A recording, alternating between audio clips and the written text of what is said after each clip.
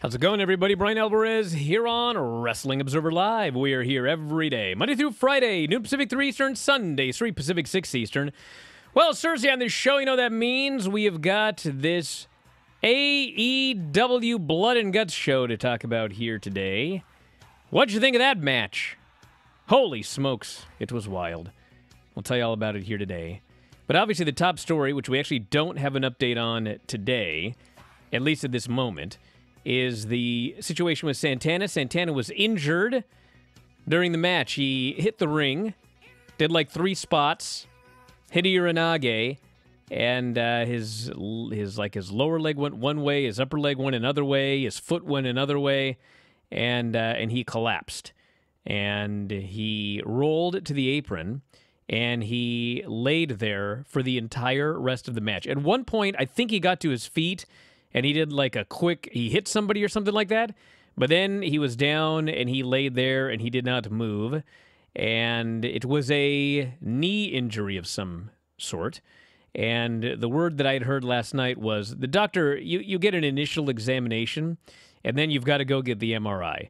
And based on the initial examination, it was believed that he might have torn multiple ligaments, ACLs, MCLs, whatever's in there. And so he was scheduled to undergo an MRI, and we could all hope for good news, but he's probably going to be out a lengthy period of time. So all the best to Santana. If we get an update, we will let you know, but presumably when he gets everything figured out, he'll give everybody an update. So that is the big injury coming out of Blood and Guts. And, you know, we talk about all these injuries and all of the crazy things, and, you know, some people talk about toning down and too much craziness. And he did a Uranage. That was it. He did a Uranage, and he destroyed his knee, and it didn't even look like he did it wrong. So things happen in wrestling, and that's it. Back in a moment to talk more. Observer Live. Back on the show, Brian Alvarez here, Wrestling Observer Live. Mike Sempervive, also of WrestlingObserver.com. Yes, I am back. Thank God, right, Mike? What happened yesterday? I have no idea. There was an issue with the connection between your setup of the tie line and the byline's tie line, and I fed into your byline, and that was fine. And the show sounded fine if you were watching on video, but if you were also watching on video, you saw me with a phone in my hand because the radio portion of the show, there was a connection issue. I have no idea, but it was alleviated by the first main segment, so everything worked out. Why am I so high and my head so big compared to yours? What's up with my camera? Who was messing with my camera when I was gone? Did I grow? You have ghosts in that house, apparently. They caused all sorts of havoc yesterday while you were on the road. And Mike spittled while he was on the phone. I don't even want to know what that means. Spittled? What does that mean? I don't know. We'll figure all this out later. Are you adjusting your pants? What are you doing right there? Up, down, up, dope. Am I always up this high, or what's going on? It's a good thing all of you listening on the radio are like, what is this idiot talking about? What I'm talking about is Logan Paul. YouTube and celebrity boxing superstar Logan Paul is officially under contract with the WWE. Paul announced the news on Twitter and Instagram today, writing that, quote, he just signed with the WWE. You know, I was thinking, by the way, this is a totally different thing right here. But Dave, you know, went on for like 25 minutes about social media last night and how much it sucked. And it does suck. But you know what's funny is I was thinking about this today, how different all of these different social media platforms are. So I use Twitter every day, largely for business reasons. I tweet out, you know, when the show's going to be on and this and that, and every now and then I'll quip. So then I was thinking about, I used to go on Facebook, and I have an Instagram, but I almost never, ever go on either of those platforms. And I was thinking about it today. You ever notice that, like, your Facebook is just one giant unending wall of everyone telling you every horrible thing that has ever happened in their lives and what horrible thing is happening today? But if you go on Instagram, It's like every wonderful thing that's happening to everybody in their lives and how great they look and how cool their stuff is. It's like, it's kind of bizarre when you think about it. It's like, can we have like a middle ground social media, which isn't like every horrible thing that happened to you, but also not, complete BS about your imaginary life? I don't know how I got off on that, but I guess it's because Logan Paul's a social media star. Sick of looking at Brazilian butt lifts fill up your IG timeline? So he signed a multi-year deal to compete at multiple events per year. This is not official, but I was told it was a 3-year deal. So he's going to be around for a while, and he's going to be doing a lot. And if you watched WrestleMania, I mean, he's shockingly good at this whole pro wrestling thing, and we'll see what happens. I mean, they did the match at Mania. Him and The Miz had a breakup afterwards, which I couldn't believe they had a breakup because, as we talked about, the entire point of that WrestleMania program, I don't know if it was written into his contract or what, but it was like, we're going to get you over as a babyface when this whole thing is done. And people do not want to cheer Logan Paul. And they did the angle, and they had Miz turn on him, and he still got booed. And then, of course, on Raw Monday, Miz talked about how he was going to be teaming up with Logan Paul, and they were going to win the tag team titles together. And they even asked, like in storyline, they asked him, didn't you turn on this guy? And so he had to come up with this cockamamie excuse about how he's trying to teach this guy a lesson. So I presume they're just going to put some water under the bridge, and they'll be a heel tag team together. But maybe not. I mean, maybe he's going to be a babyface. All I know is, he's better than, I don't want to throw poor Zion Quinn under the bus. Oh. But he's multitudes above Zion Quinn, for example, and Minnie in NXT. So how do you think he looks in a suit, though? Well, he's tall. He's a handsome man. I'm sure he looks fine in a suit. Well, this is also, too, the, unabashedly new era of WWE where you don't even have to think about, will there be, what celebrity is going to be there? I guess that's the question, because as far as a celebrity appearing at these tentpole events, man, they're going to go with it. There's only so many names you can call back on from the past anymore. But you can grab somebody who's in pop culture and is friendly with you. And we see it with Baron Corbin and Pat McAfee. You got a lot of people on that roster who are not Pat McAfee, but what can get the most attention for them? A one-on-one match between Baron Corbin and Pat McAfee? Sure. That's going to dominate his show the next day, which gets a huge amount of listeners. You take care of that aspect of things. You have The Miz and Logan Paul out there doing whatever they're going to do. That gets covered on E! You heard Miz brag about being on the Today Show or Good Morning America or whatever he was going to be on last week. So this is kind of what you're going to get, is anybody that they are friendly with, have more of those people end up on the show. Any Tyson Fury appearance you can get, anything like that. I'm sure we're going to see a lot more of this in the near future. That's for sure. Man, I forgot to hit the record button at the beginning of that segment right there. So everybody listening to audio, you'll never get to hear my social media rant that I went on. Why not? You can get it from Dom or Daniel. They're probably all thankful. Is Byline not recording this either? That's how bad things have been. They just decided to burn everything either and not record it. They got to re-air this show at 8 p.m. Eastern Time, 5 Pacific anyway. We can get it from them. I am still in vacation mode. That's part of the problem right here. And then somebody was like, "You're following my non-wrestling fan girlfriend on Instagram."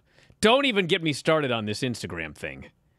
I've actively followed about 50 people in my life on Instagram, yet somehow I follow like 4,000 people. Yet somehow he's following. Bro, I don't even, God bless. Are you following Nikita Lyons? I don't want to say this because, I might insult people, but about 39, 50 of you, I have no idea who you are, and I don't know I'm following. And those are just the people that work for the website.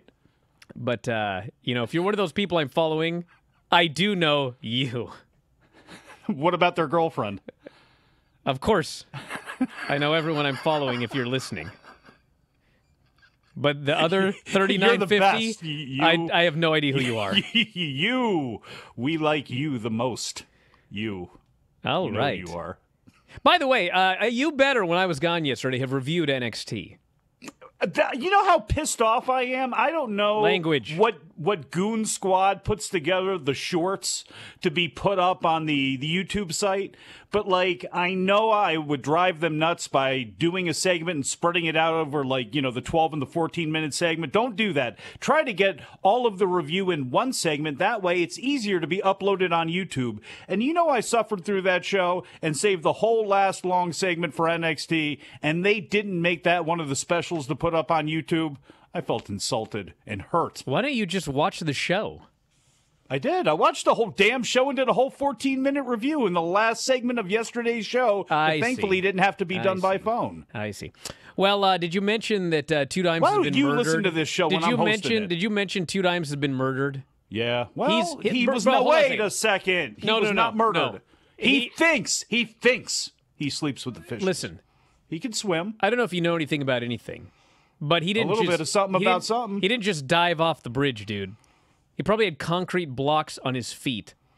He is thrown off that bridge, and he's dead.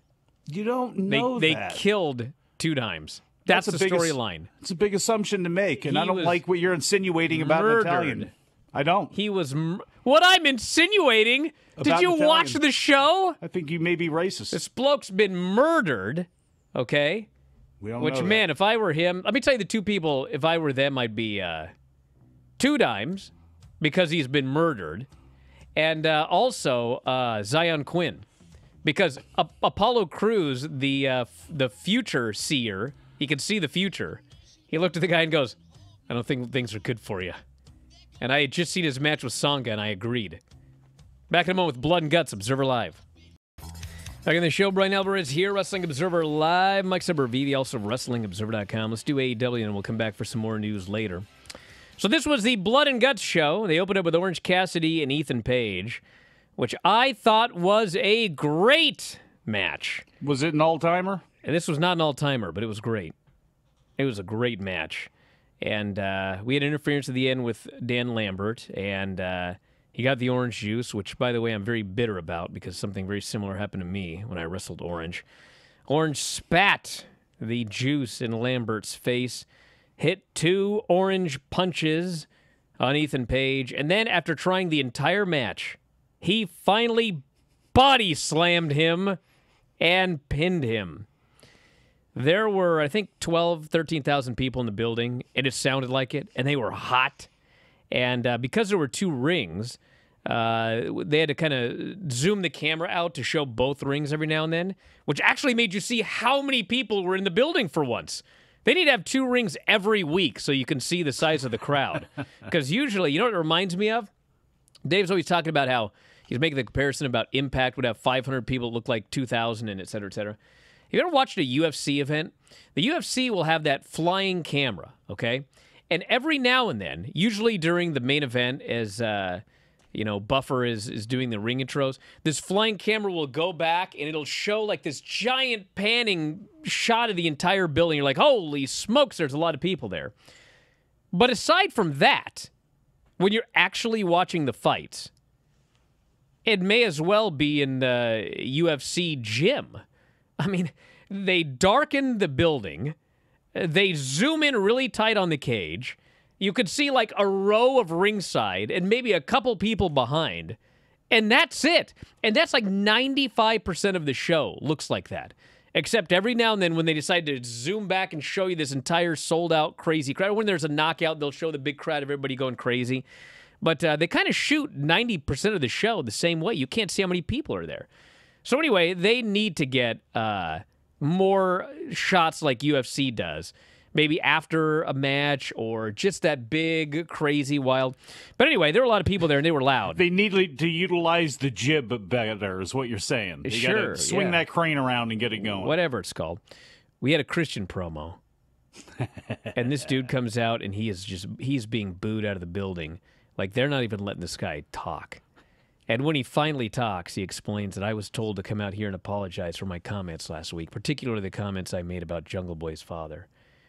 And he says, Jungle Boy, I'm sorry that your entire family isn't dead.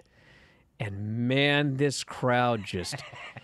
Like, I'll talk more about this. It's the same feeling I had about this last week. So I'll when I have more time tonight with Vinny, I'll talk about it more. But then he adds, actually, you know what? I don't want Jungle Boy's mother to be dead. I want her to call me. And he's getting so much heat. And then he says, you know, I was advertised for a match, but it wasn't a match with me. It's a match with this person. And Luchasaurus has got a brand new entrance. He is now evil Luchasaurus. He's the Douchasaurus. And he comes out for a match with Serpentico. Can I say that, Dom? If not, I apologize. I won't do it again. But anyway, he comes out for a match with Serpentico. He kills this poor bloke. And then he takes him outside and he chokeslams him on the floor and kills him again. And he is an evil, evil dinosaur. Which is a great tie-in, by the way, for this Jurassic Park. Because those dinosaurs, I don't think they were baby faces. Guess it depends on who they ate, right? And we had Scorpio Sky and Wardlow. This was a weird segment because they actually set up like, Wardlow goes, I'll go through everyone you want to get to you. And then Scorpio goes, all right, well, let's wrestle next week for the title. I was like, that was easy. So we have a street fight next week for the title. FTR and Danhausen beat the Gun Club and Max Caster when Anthony Bowens jumped out of the wheelchair because he's no longer injured. He tried to use the crutch.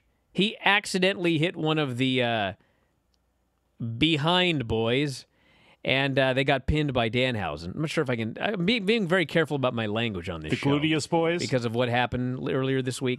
So anyway, then there's a pinfall, and then the storyline afterwards is Billy Gunn, like all the boys and Danhausen and FTR, they're all having this big argument. Max Caster, Anthony Bowens, and Billy shoves down his son because he sees Caster and Bowens.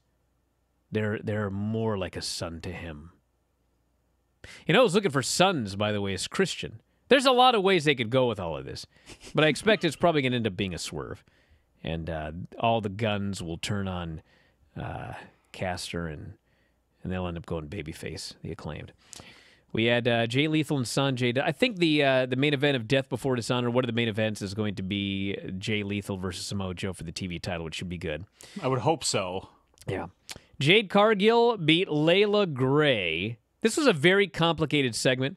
But at the end of the day, what happened is Jade beat her, and then she claimed that they had issued an open challenge, and nobody except Layla Gray accepted, and which makes the babyfaces all look like geeks. But then it turns out that Layla Gray is actually in on all of this, and she helps beat up the babyfaces. So essentially what happened was Stokely was lying. They issued the open challenge. Layla just happened to immediately accept, icing out the other babyfaces. And then she turned on the babyfaces when they ran out because Stokely is trying to recruit her, I guess, as a baddie. Although I don't know if she signed, and they kind of shunned her afterwards, so this may have just been a one-time angle leading to something more. Then we had the main event, Blood and Guts. Moxley, Claudio, Wheeler, Eddie, Santana, Ortiz versus Jericho, Sammy, Hager, Garcia, Matt Menard, and Angelo Parker. And what a match. Holy smokes. Everything you would expect from a match like this. They did it War Game style, 6 guys on each team. Once all 12 were in the ring, the what is not called a match beyond began. And it's funny, you should be able to call it. Anyway, so they did all the stuff. They had glass. They had thumbtacks. Do people even realize, chairs, though, that it was 2 separate matches? Tables. Does anybody realize that? Not really. And then Moxley. Remember how he talked about, I think Moxley just travels around with a bag of blades? Well, this bloke is just cutting dudes left and right. I think he cut everybody who bled in this match. I could be wrong. But, I mean, he was just running rampant in there. And everybody's bleeding. And finally, first, Ty beats up the ref. She opens the door. Jericho starts climbing to the top of the cage. We have Jericho on top. We have Sammy on top of the cage. We have Kingston on top of the cage. And eventually, Claudio ends up on top of the cage. Sammy gets thrown off the cage through a table, so he's dead. Then it's so we got Matt Menard also climbed up. So the whole shebang at the end is Eddie Kingston gets Jericho in the stretch plum, and he's trying to submit him, just desperately trying to end this match and win and submit Chris Jericho. But at the exact same time, Claudio has got Matt in the sharpshooter, and Matt submits first. So even though Eddie has won, say mute Mike slurping, even though Eddie has won, he's furious that he had the chance to actually win the match and submit Jericho. But Claudio submitted Matt first, and so Eddie already hates Claudio. Now he really hates this guy. Claudio's like, bro, we won. We won the match. And he goes for the fist bump, and you could see that, like, Eddie's really disappointed. He's kind of still, happy that they won. He didn't want to lose, but he's still upset. So they're doing a build here towards Eddie versus Claudio. That will explode at some point. And I thought the match was, for what it was, I don't know if you're a fan of Blood and Guts or not, dear listener, but for what it was a great, great Blood and Guts match. And everything that you expect, they gave you, and a good finish at the end, which plays into multiple storylines. So I thought it was an outstanding show, quite frankly. Yeah, still a satisfying victory with the good guys winning, but this Eddie Kingston, Claudio thing that stretches back years and years, that's going to play itself out more. So we have something coming from this, which is good. Let's take it back to the beginning of the show, though. Sometimes the simplest things. How old school, for as many old school guys as hate Orange Cassidy, maybe even some of them, they don't like Ethan Page. That match working towards a body slam, which ended up being the finish, was awesome. And that shouldn't be forgotten about on a night that obviously is going to be dominated by people remembering Blood and Guts. Same thing with Christian. I know some people thought it was too low of a blow last week when he mentioned that Jungle Boy's father was dead, but it felt to me, context is everything. WWE tends to, look, and I can understand it's touchy for anybody, but it seemed to be last week, Christian was building to that. And the way he was building that crowd and the way the crowd was going with him, like, to me, that line was coming. And I think in the context of what it was, it got the ooh, it got people really after Christian. And once again this week, he shows how good he is. Remember when he had the dollar bet with Chris Jericho about the date with Trish? And then they have the match at Mania, and Christian turns on Jericho, and the swerve goes completely opposite of the way people thought it was going to go. And he has the kiss with Trish, and it's just nasty. And he was at the height of his great sliminess. That's what this feels like. He is so good. And I don't know what you can do with Luchasaurus, but at least they got a little bit of a different spin on him, so we'll see what happens.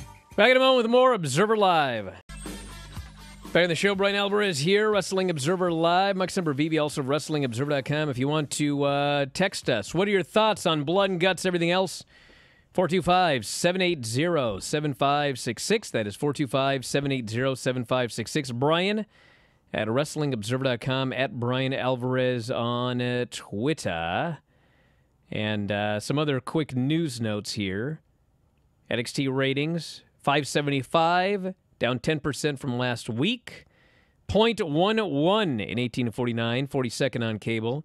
So whatever bump they got a big bump last week, actually, as a result of, I presume, everything going on with Vince.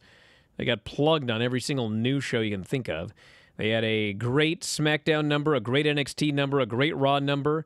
This week we had another great Raw number because of John Cena. But then NXT, back to 0.11. So we'll see how SmackDown does on Friday. I don't know if they have anything for SmackDown. What do they have on SmackDown Friday? I think the only thing they've announced is everybody that's going to be in the Money in the Bank matches. Yeah. The Summit. Are going to appear, yes. There's a Women's Money in the Bank Summit.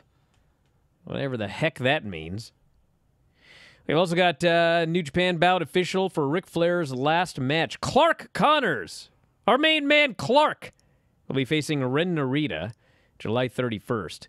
So the lineup thus far for the show called Ric Flair's Last Match has Clark Connors and Ren Narita, Killer Cross versus Davey Boy Smith Jr. That'll be a clubbering one.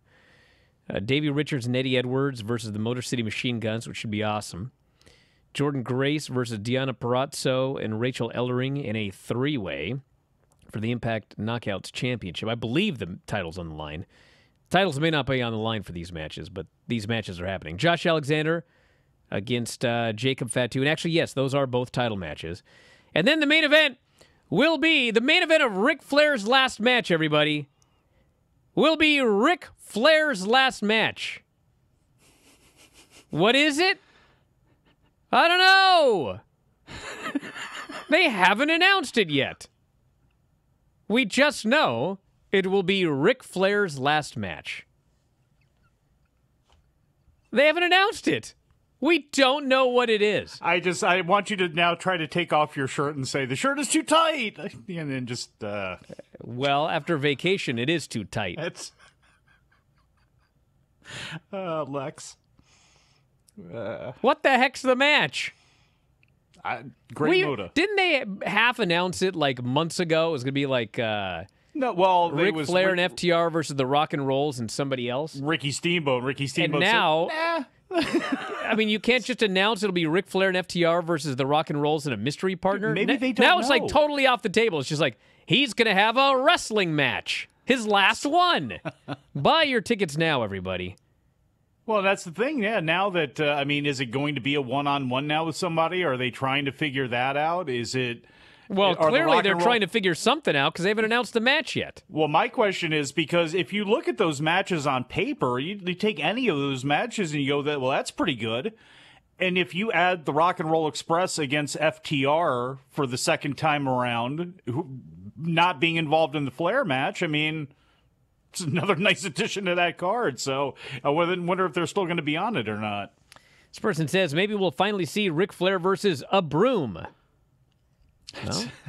I don't know. I was close if you ever watch one of those Rufus Jones matches.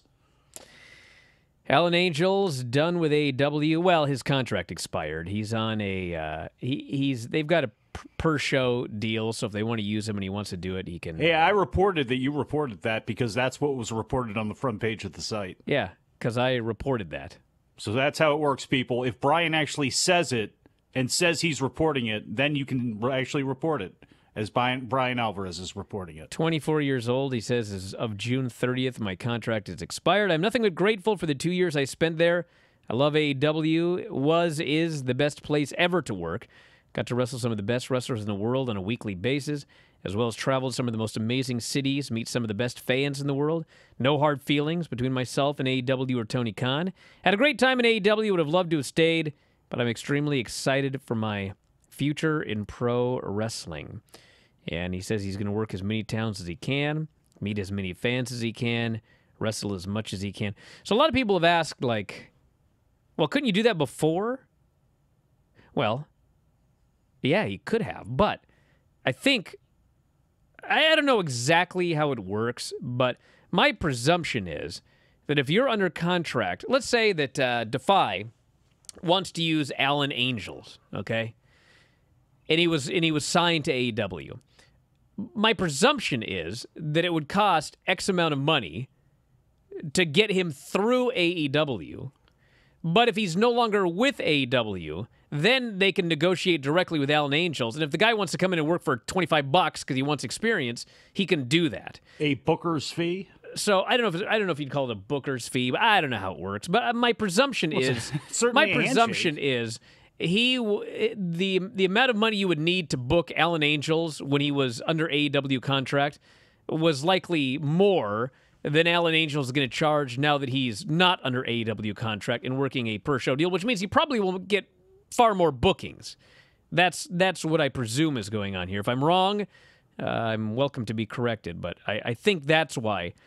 People are asking, well, why did you have to quit to do indies when you could do indies and not quit, but why couldn't you do that when you were under contract? So, well, it's also, I think, a peace of mind thing as well, too, because obviously, John Moxley, if he has a chance to go to GCW or wherever, he's going to take it.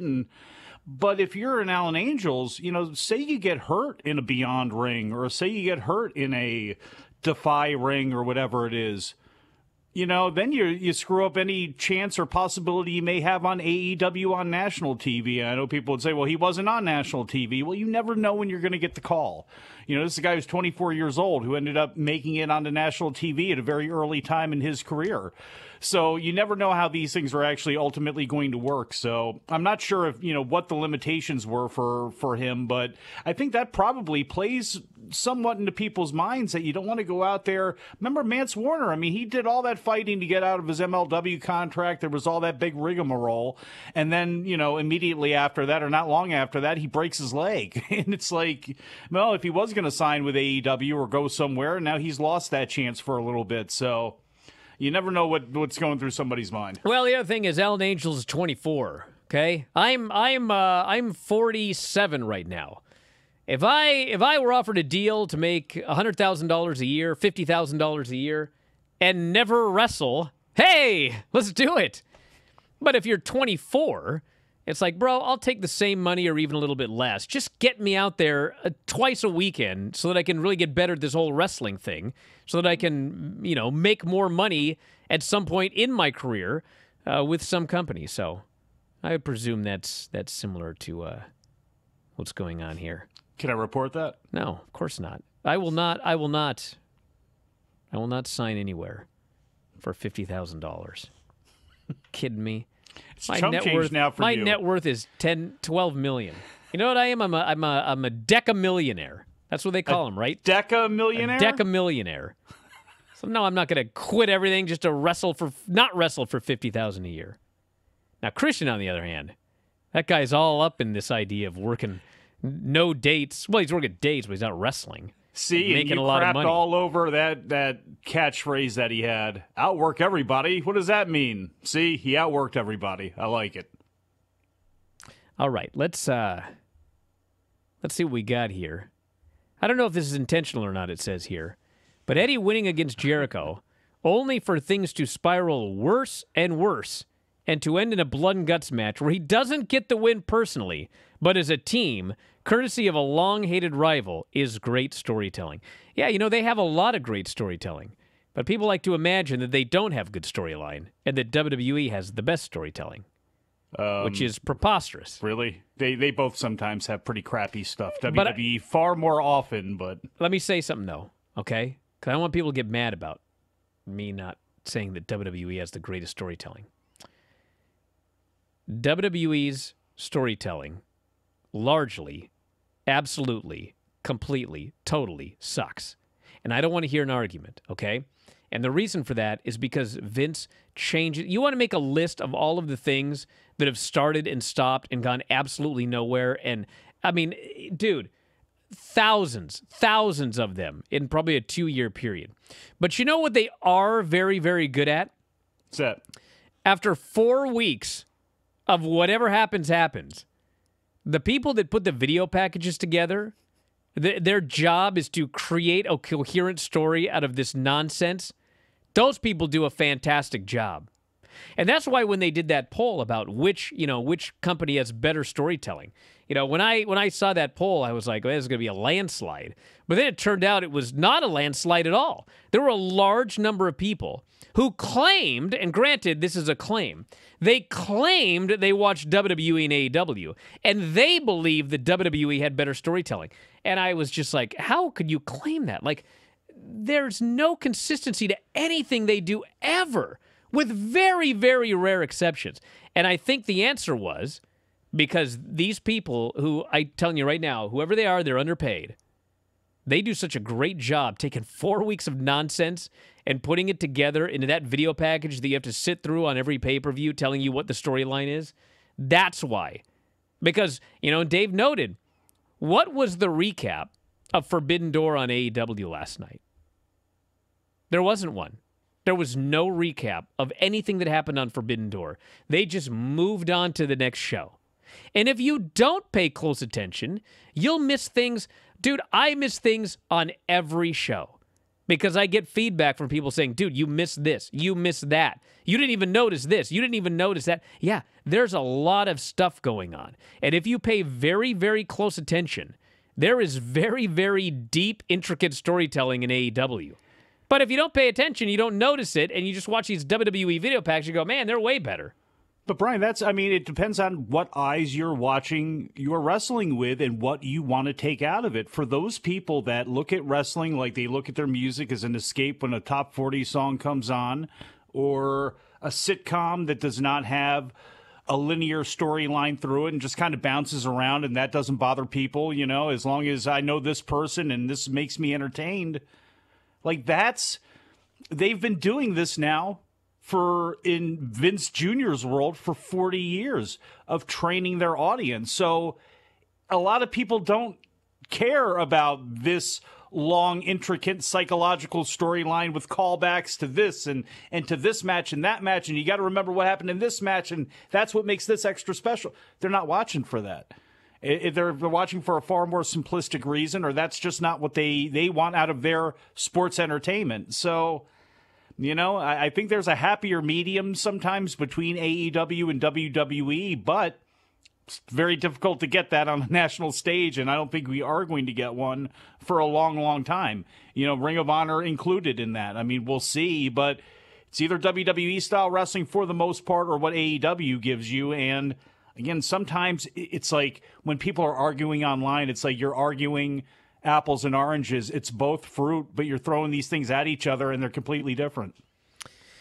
As far as this, according to an interview he did with Fightful, Alan Angels turned down the per-appearance deal. So I guess he's just a totally free agent. Well, is that what Stu Grayson did as well?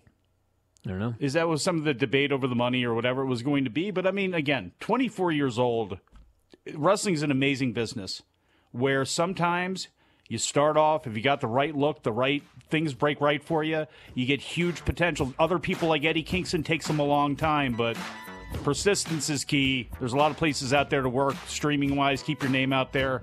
I'm sure it'll be fine. Back in a moment, Observer Live. Back in the show, Brian Alvarez here, Wrestling Observer Live. Mike Summer VV, also of WrestlingObserver.com. This person says, only disappointment from Blood and Guts was no one was set on fire. Now, before you just go, well, what an idiot this guy is. He does say he thought Jericho throwing fireballs was leading to a payoff. Well, that could still happen down the line. I don't know how you safely do that payoff. I think the payoff is not someone getting lit on fire, but just the Wizard gets a fireball in his face from somebody, whoever that ends up being in the end. But if you want to hear more about NXT 2.0, which sadly I was unable to recap as I was traveling yesterday. If you would like to hear more, well, and of course AEW Blood and Guts, it'll be the Brian Vitti show tonight. We spend 90 minutes recapping both shows, and tonight only, the show is delayed 30 minutes. So it'll be at 9:30 Pacific, 12:30 Eastern. What's so funny? Why do you always have to laugh at everything? Because this has not been ironed out with Vinny yet, and you're still trying to bait him to do the show. It's already handled. I told Jared and I told Vinny. It's done. Did he watch NXT? Yeah. I want to know what he thought about the dream sequence of Wendy Chu. Oh, bro, we'll talk about all that tonight. And old Two Dimes being killed. Allegedly. Possibly. We don't know that. And again, I think you are maybe... Dude, a year from now, this guy better come out of that lake and pull a fish out of his trunks. You ever see Creepshow? You ever see the movie Creepshow? No. Remember when they killed Ted Danson, they bury him in the water, and then at the end he comes back to haunt the guy, and he's got all the ivy or whatever it is all over him, all the swamp stuff all over him. That's how he needs to come back, straight out of the river, with a dead fish that he's going to give to Tony D'Angelo, if Italians were known to historically do such things. All right, we got to go, dude. Jiminy Christmas. Shut up. Thank you, Mike. Get your outro out of there. Thank you, everybody. Dom. We'll talk to you next time. Thank you, everybody, for listening. We'll talk to you all again. Wrestling Observer Live.